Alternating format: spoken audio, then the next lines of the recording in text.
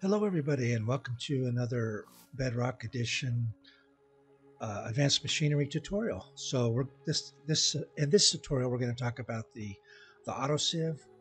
We've talked about the manual sieve and how it will sift gravel and sand to get your resources. And this is the auto sieve does the same thing except it does it automatically.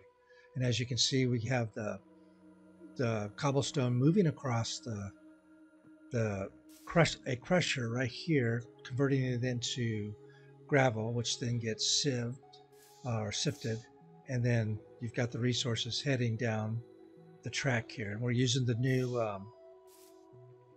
conveyor blocks. Now you notice that here we're using an advanced conveyor because when I was doing it before, the normal conveyor was actually moving slow enough so across the crusher that the gravel was actually turning into sand before it finished traversing across. So I uh, switched over to the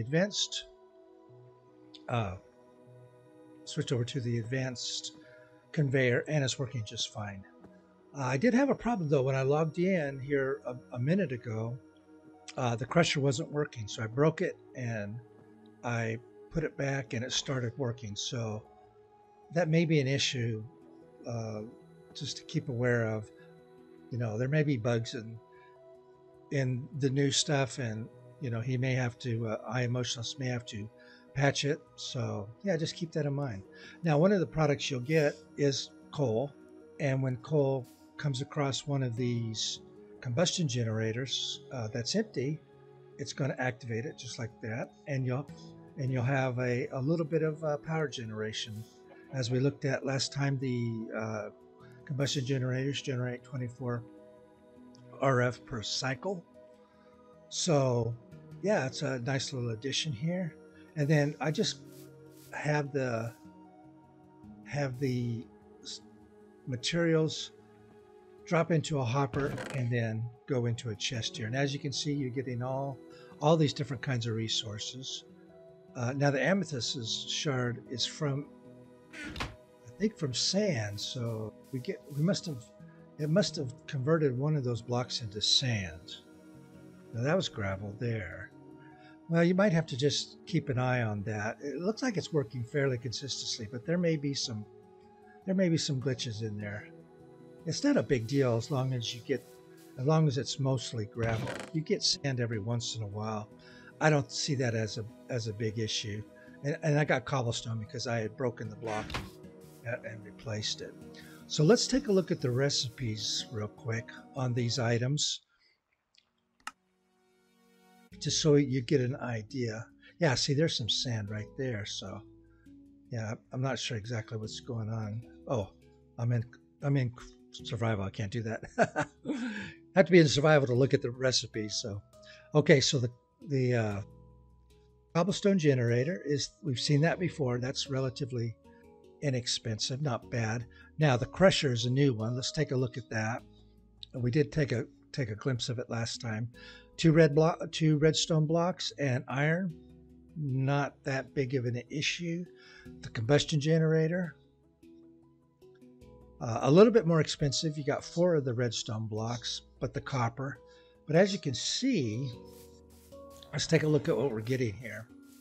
This hasn't been running hardly at all, hardly any time at all. And we've already got, you got tons of redstone, plenty of iron. I don't think generating any of this stuff is going to be a huge issue, really. Let's see. Now the advanced, whoops, I keep doing that. The advanced conveyor, a little bit more expensive. That diamond there in the middle is going to, now obviously you won't have the auto sieve. So we've got 30 diamond nuggets, so that's going to cover that nicely. You're not going to have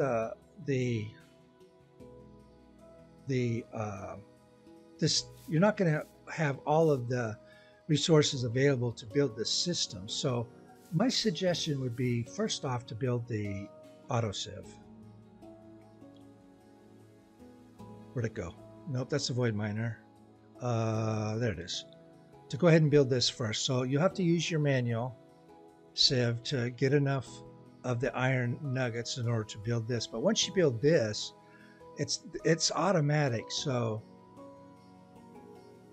the here, let me see if I've got enough here to do it.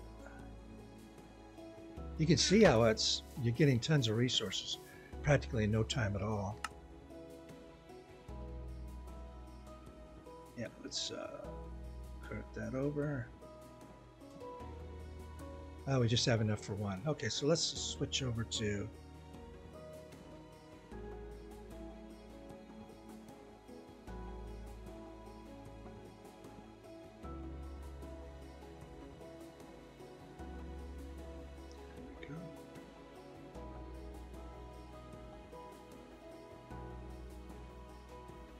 well, I got one right there.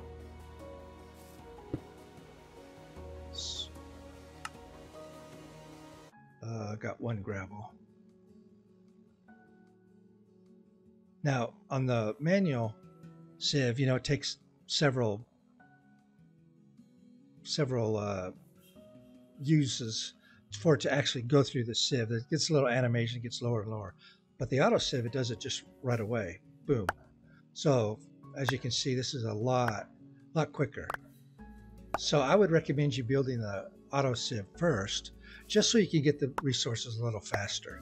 You know, get your cobblestone, pound out a few chunks of blocks of gravel, and then just, you know, sit here and just go through and manually put it through the auto sieve. It'd be a lot quicker and a lot easier to mess with doing it that way.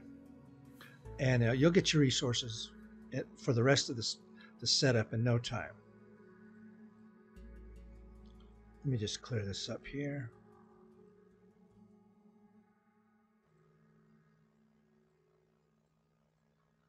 Okay, so let's go ahead and build this real quick. And as you can see, it's super duper simple. So we start with our cobblestone generator, just like normal. Then right after that is the crusher, because it's going to push it across. And as you saw, now why is that moving across like that? That's interesting. I don't know why it's doing that. Oh, you know what? It's just popping over here, isn't it? Yeah, okay. That's what it's doing. Interesting. So we have the cobblestone generator, and we have the crusher, which turns the cobblestone into gravel, and then that's going to feed into your auto sieve. And the first setup on this, this is what I would do. I would just do these components right here. Now, we're going to use the normal conveyor here, but we're going to use the advanced conveyor here, just so the blocks will move across and not turn into sand. And then we'll go back to the normal here, and this is going to drop it into a hopper. So now, the reason I suggest doing it this way to get started and to forego the combustion generators at the very beginning is you want to collect your resources, and this is really the simplest way to do it. You know, get you enough resources to do the auto sieve out your remaining resources that you need to just do this setup here, and then, you know, as you can see, you really start gathering a lot of resources here in a shorter period of time. And let's let this run for a while. You have plenty of power. Your lava generator over here is producing tons of power. I mean, we're still at 99,000 RF, so power isn't going to be an issue. So generate up your resources and get it. And once you get your resources here, then you can go ahead and add in your combustion generators. And you would just simply, you know,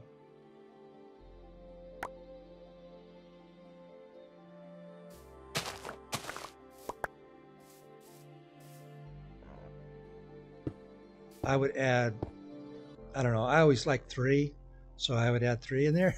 Add as many as you want or whatever. And you don't even need to add any combustion generators to the system.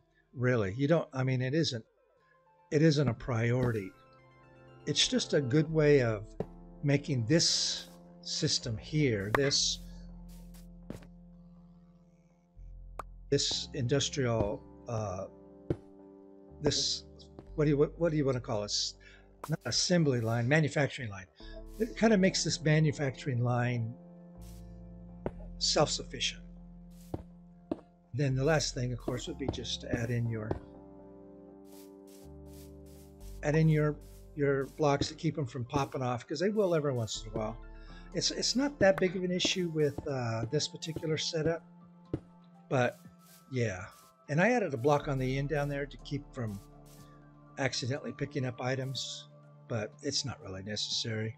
Once they hit that hopper, they should drop down in there pretty well. So there you go. And as you can see, we're now generating power, and it makes this generation line, makes this ore line self-sufficient, I think. And it's just, if you got the extra resources to do it, you might as well, because we're generating plus RF here, and you're going to need the RF down the line, believe me, especially if you get into some of the other mods, because they take quite a bit of power. So there you have it.